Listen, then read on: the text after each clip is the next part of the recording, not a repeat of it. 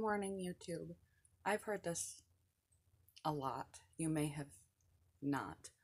No, I'm Dr. Seuss. Uh, the more you complain, the longer you remain. Try not to complain very often. Sometimes a little complaining is good for our health. We need to vent and let that come out just a little bit. Holding things in, bottling things in is not good for us, and a little rant can be healthy, especially controlled and in the right circumstance, not lashing out, but letting out to someone who you can keep those kind of things confidential every now and then. But complaining doesn't change a situation. No matter what the situation, nothing you say is going to change it. Your sore knees, the quarantine, your financial position, anything in life, it's not going to be changed by complaining. It might release a little emotional pressure, but in the long run, it doesn't get you very far. And if you are the type who complains too much, you begin to wear on other people. And not only does it detract from the time that you have to address the problem or do something about the situation, but it puts your mind in a negative place. If you complain too much, you begin to focus on the problem, what is wrong with the situation, rather than what's right in the situation.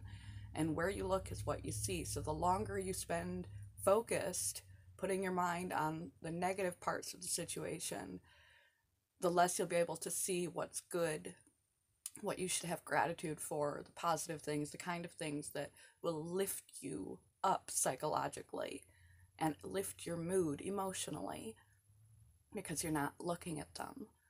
So a little tiny sprinkling of complaining in your life is okay, in the right circumstance, in the right way. But usually if you find something you need to complain about, it's highlighting that either you're not looking in the right direction, you're looking at the problem rather than the solutions, rather than the good things that are surrounding you. It's an attention problem, a focus problem. You're focusing on the negative rather than finding the positives. Or it's highlighting for you something that you need to address.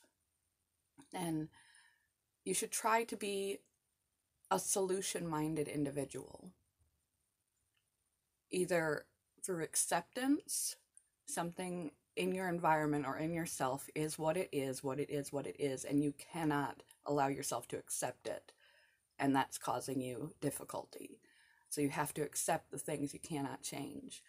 And if there is a way to make the situation more acceptable, to be able to move to make the situation more acceptable to you, to improve the situation, to solve the problem that is causing you to complain.